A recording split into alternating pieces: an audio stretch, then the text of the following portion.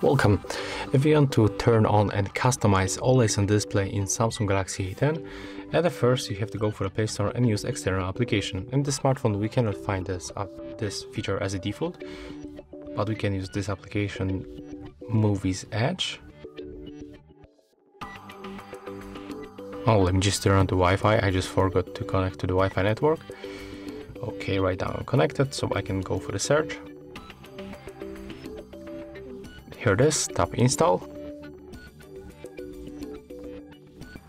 Right now let's open. Here we have access permissions.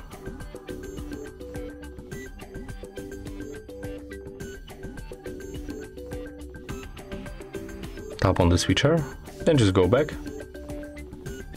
Select overlay mode and click to get started.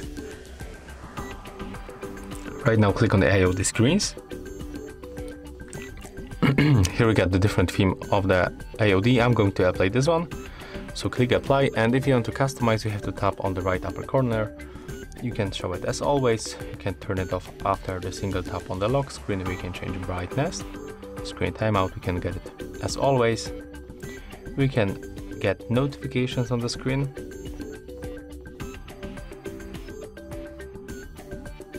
So click on the switcher and tap allow, and just go back for the application.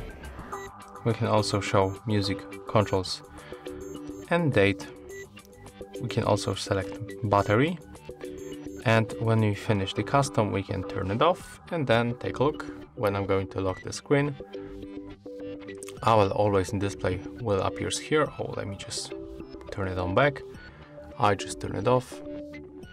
And as you can see, here we have the Always on Display in Samsung Galaxy A10. So if you find this video helpful, remember to leave a like, comment and subscribe.